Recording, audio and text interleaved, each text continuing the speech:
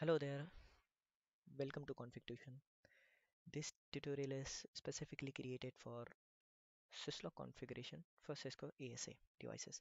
In this tutorial, we have used the component which is Cisco ASA 550 with iOS image 91729, and these all are the commands which we will be configuring at the device so that our logging is enabled, and then we get the logging of the device. In short, the traffic, right? And at the end, we'll be doing the testing.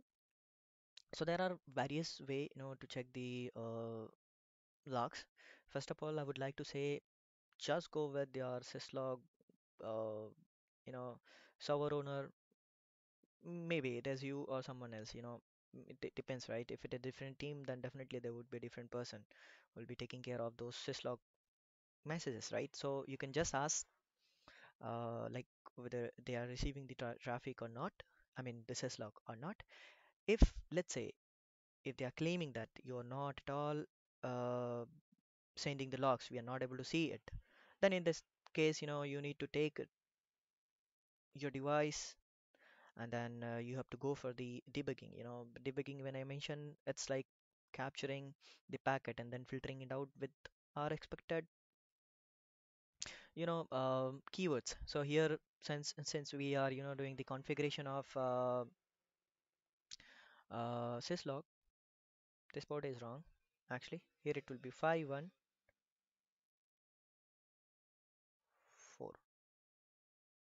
right? So it's 514, true. And then you'll get all the packets related to the syslog port, which is 514, and then apparently you can ask or can share it to your concerned team. True. So we'll go ahead to see the configuration, how we can do it on the firewall, and we'll try to verify this even. All right, so as we know, the first command is logging enable. Second is timestamp. Logging timestamp.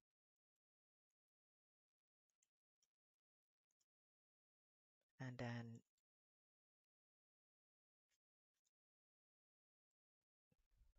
standby. This one is not really necessary. If you want, then you can do it, or else if it is really don't make sense for your organization, you can just excuse it. I mean, you know, just leave it. This buffer size depends on your requirement. Okay, so I'll not take a lot of time of yours, and then I'll directly configure it because I have this configuration ready in Notepad. So yeah, I'll just go ahead to configure it. Okay. So as you can see, I'm done with configuration, right? And then what I can ask now, I can ask to syslog admin, the person who is managing the syslog server, whether they are getting the logs or not, and and obviously a particular interface will be sending the logs.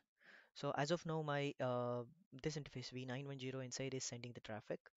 Why? Because I have specified the host here, right?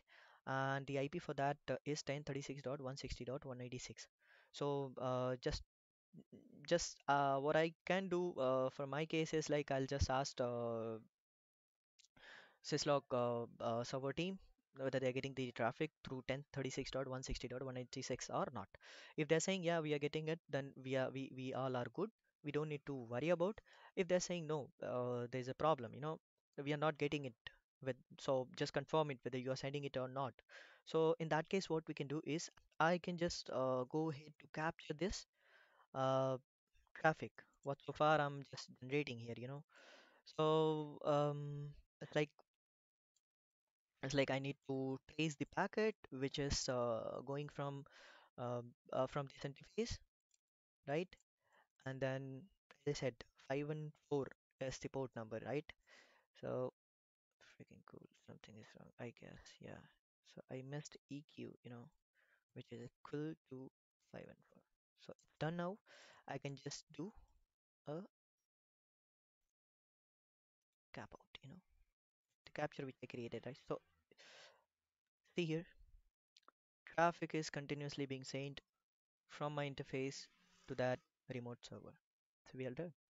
We don't need to worry about now, right? Sorry.